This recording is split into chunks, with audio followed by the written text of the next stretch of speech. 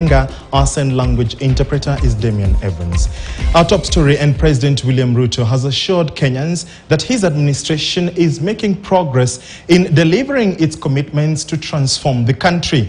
In his Easter message to Kenyans, the head of state said that there is an opportunity to set things right and to get the country going at the right place and in the right direction, urging Kenyans to embrace the opportunity.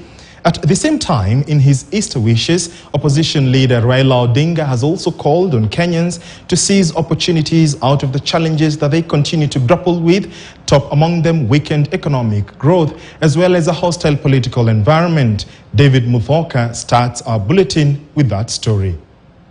To the people of Kenya and all our friends throughout the world. The head of state delivered his Easter message to Kenyans from State House, Nairobi. We solemnly commemorate an extraordinarily intense moment.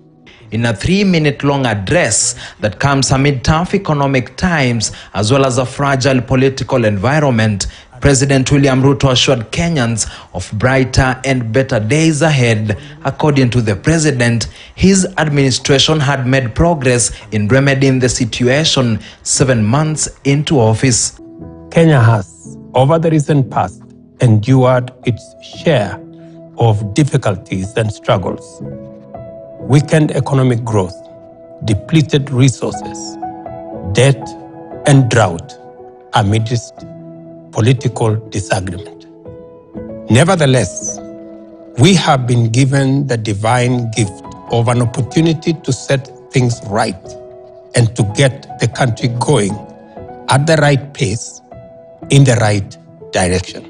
At the same time, opposition leader Raila Odinga, who only 4 days ago called off the planned bi-weekly demonstrations against President William Ruto's government after 2 weeks of mass action, also acknowledged the tough situation but asked Kenyans to make lemonade out of the lemons. In a statement, Odinga said, and I quote, "It's my hope that this Easter and the many more to follow, we can learn to seize opportunities out of our challenges like Jesus did.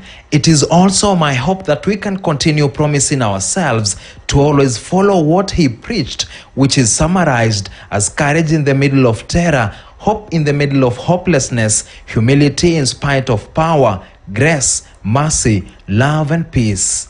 The reconciliatory messages from President Ruto and Odinga come barely days after the two fiercest of rivals agreed to a truce, paving the way for bipartisan talks to iron out issues raised by the opposition and which had led to 2 weeks of demonstrations.